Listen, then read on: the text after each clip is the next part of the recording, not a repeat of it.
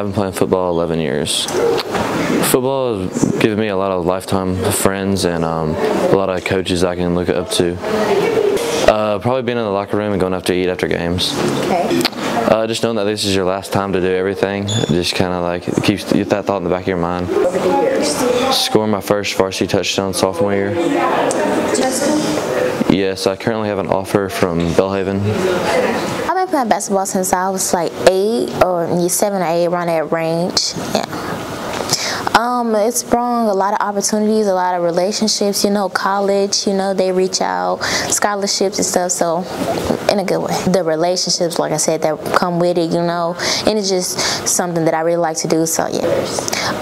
Definitely more responsibility, you know, as a senior, you know, you just like, you're the top, so you have to, you know, be on top of your game every day. Favorite memory is definitely from coming from Houston to Arlington. I feel like it's just a better program, you know, we've been winning, and I love it. I love it. Yes, I do.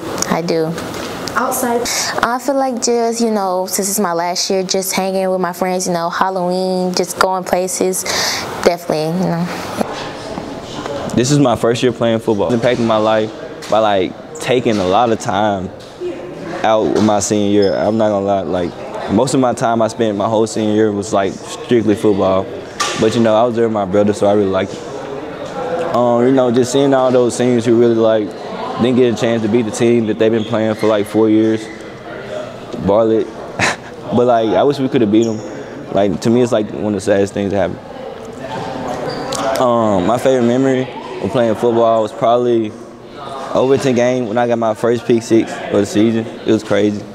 No, I do not plan on pursuing football after high school. For football, my favorite senior memory is probably like just, you know, just outside of school, like the parties that people be having.